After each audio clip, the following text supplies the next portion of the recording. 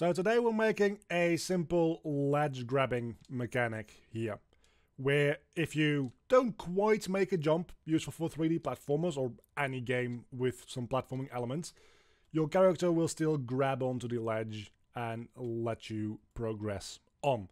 It's a fairly simple system, so let's get straight into the Unity project that we're going to be using to make this. Right here, I have a project pre-set up with a simple character controller. I've got a full tutorial series on how I made this character controller. If you want to check it out, it's not entirely necessary for what we're doing today.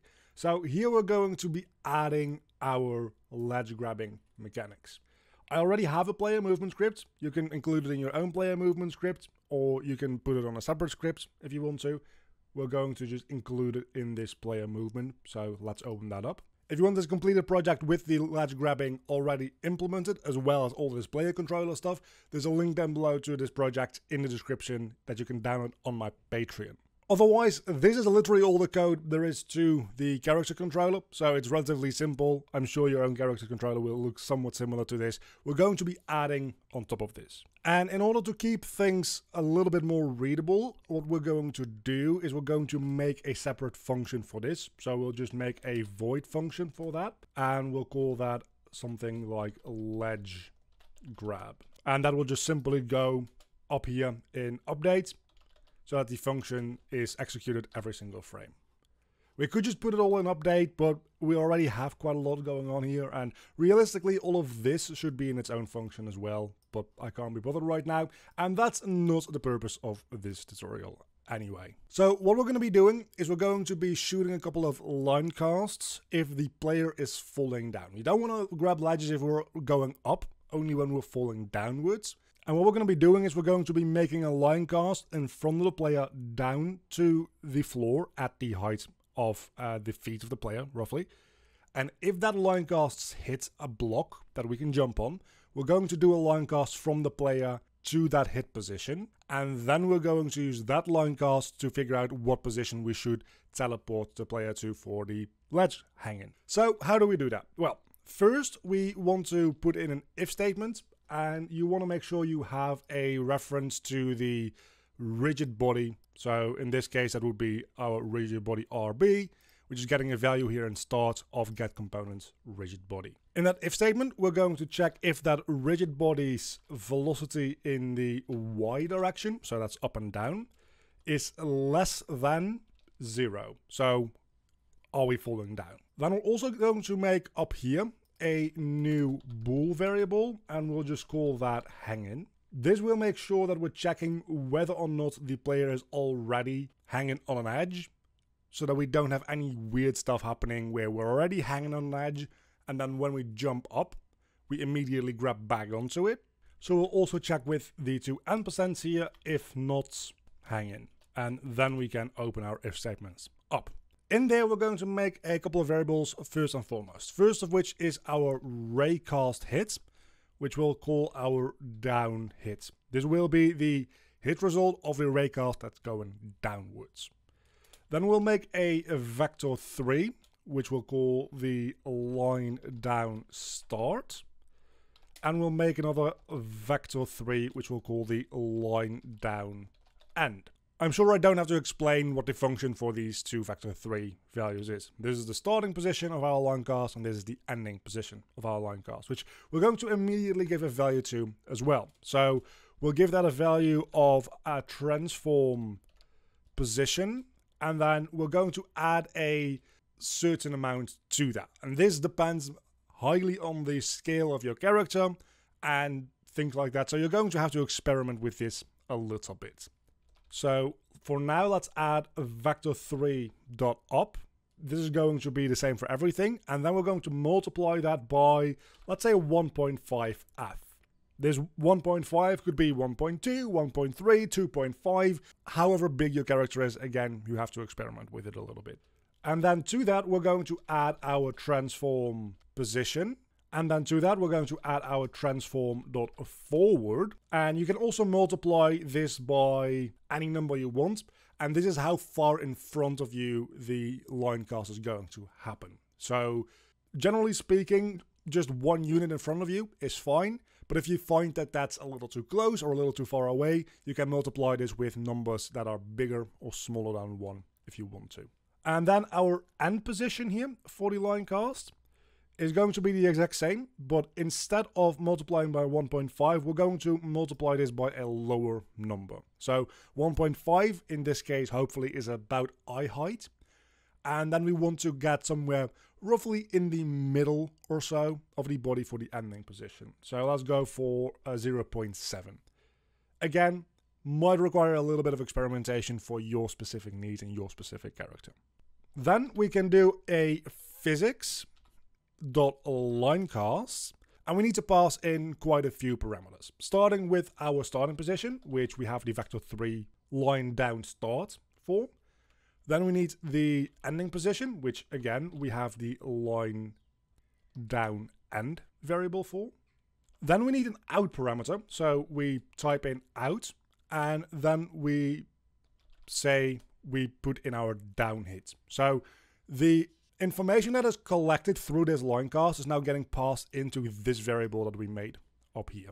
And that is good enough, but right now this line cast will work on any object in the world, and that's not exactly what we want. So we're going to make a layer mask, and we're going to make a new layer by going to its layer here and going add layer, and you can add the layer on any layer you want. Let's use layer 6 here, and we'll call this just ground. So now we can choose the layer ground for this object. Back in our code, now we can pass in a layer mask here, and the easiest way to do that is by going layer mask.getMask and then passing in within a string the name of the layer mask. There's multiple ways to do this. This is the easiest way to go about it. And for experimentation, you can also draw a debug.drawLine, and we can say line down start to the line down end.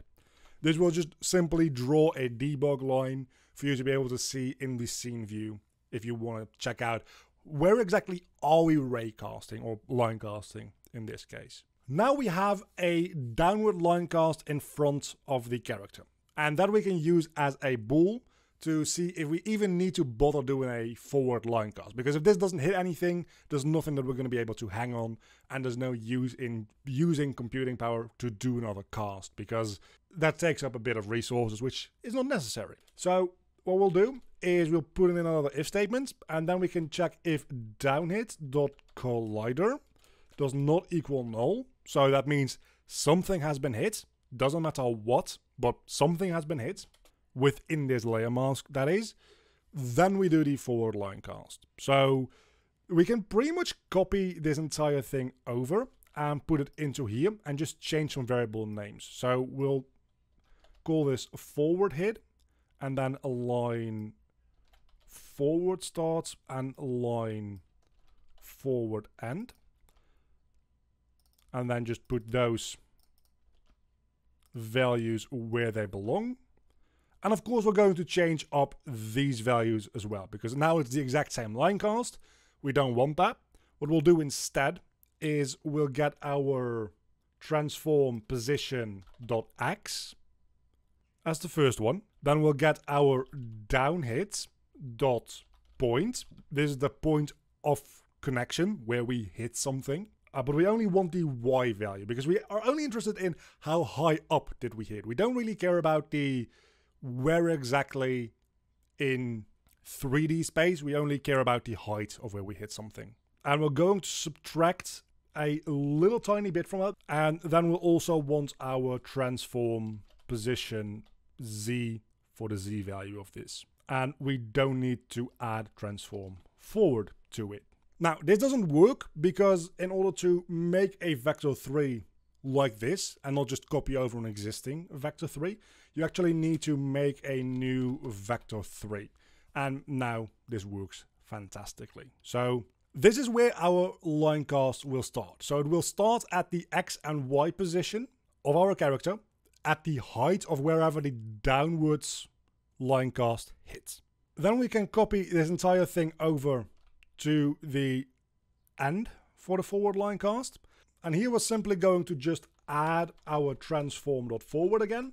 And again, depending on how long your range needs to be, you can multiply this with a number under 1 or over 1 to make the range and sensitivity of when you should be hanging. So right now we have the line cast down that would hit here, and that would then result in a line cast going this direction, but just a little lower so that we can hit this spot over here. And that is where we're going to be teleporting our character to in order to make him hang. Then in that we do the same thing again as we did before, so we check if our forward hit dot collider is not equal to null. We can do the actual teleportation and hanging stuff. So first things first, we're going to disable the gravity on our rigid body because we don't want to fall down. Then we'll also make sure that our rigid body velocity is going to be set to a vector 3, 0, so that we don't keep on moving in any direction that we might have been moving in before. Then we'll set our hanging variable to being true, because now we're hanging. And if you have an animator to play a hanging animation, I don't in this instance, but you would put that in here through something like animator dot set trigger, and then you would put in the name of the trigger. We don't have that right now though, but that is just how the animator works. You probably should know that. Now, we make a new vector 3 here, and we'll call this something like hanging position, which will be equal to a new vector 3 with a value of the forward hit dot point dot x, the down hit dot point dot y, and then again the forward hit dot point dot z. So it will use the x and z, so the ground plane coordinates of your forward hit, but it will use the height information from the downward hit. Then we'll also make a vector 3 for a offset, because right now we're getting teleported with probably our feet, because usually character positions are calculated from their feet to that position, and that's not what we want. We're also going to be teleported inside of the wall, so we want to offset a little bit down and a little bit away from the wall. And the way we do that is simply taking transform.forward and multiplying that by a negative number. So something like negative 0.1f. Again, depending on the dimension of your character, might require a little bit of experimentation.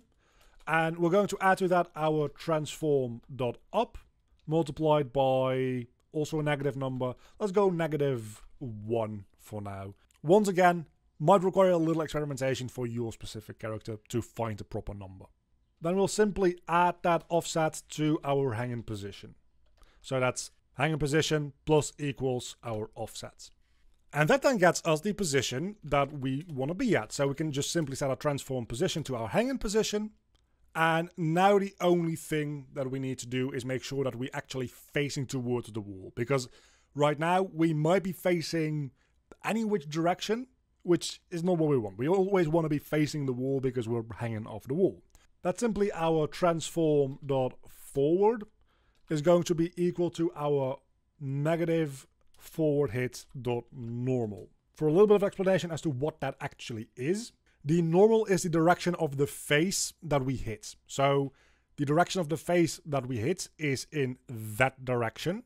So if we put the negative normal of that, we will be facing into that direction. And no matter the wall that we are hitting, if we're taking the negative normal from that face, that always means that we're going to be rotated towards that face that we have hit.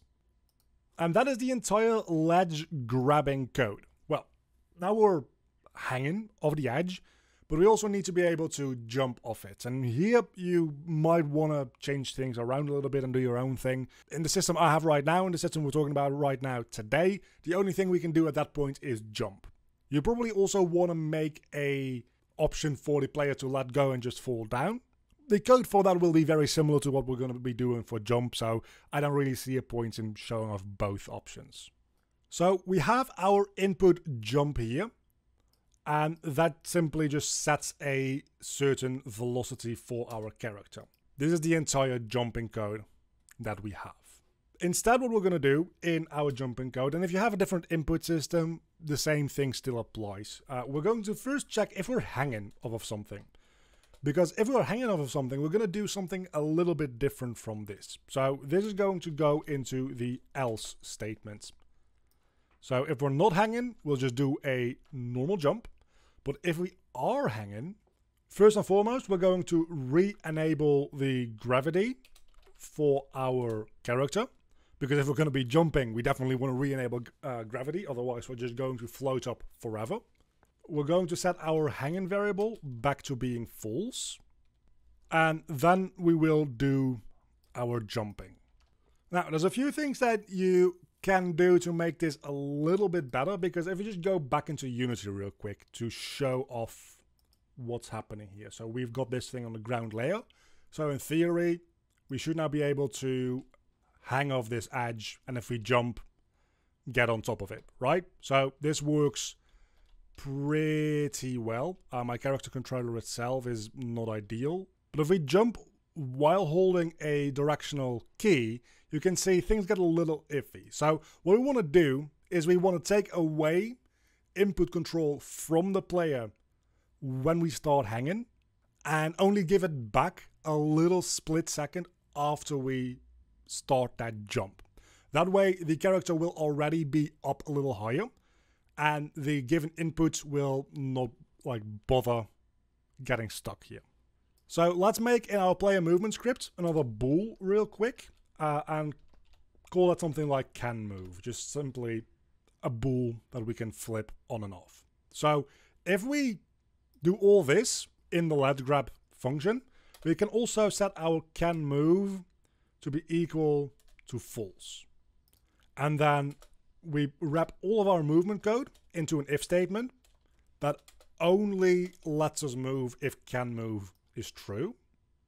So we can close that down now. And now we need to make a separate function real quick to re-enable can move. And the way we do that, because it's going to have to be on a timer, instead of making a normal function, we're going to make an I enumerator.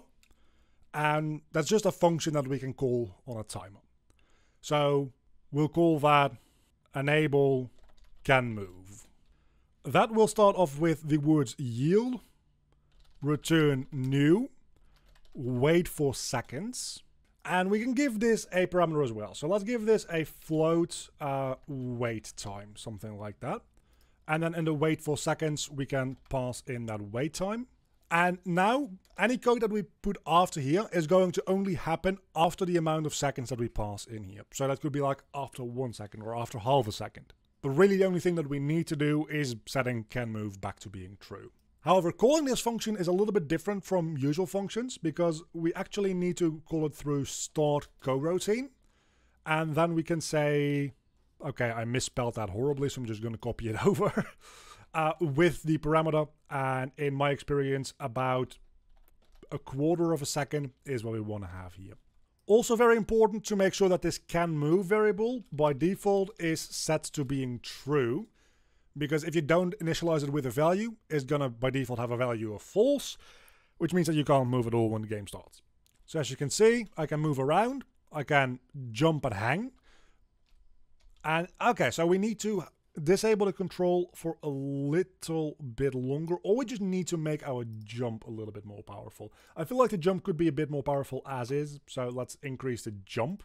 And now we can do this, and as you can see, we don't get stuck on the edges at all.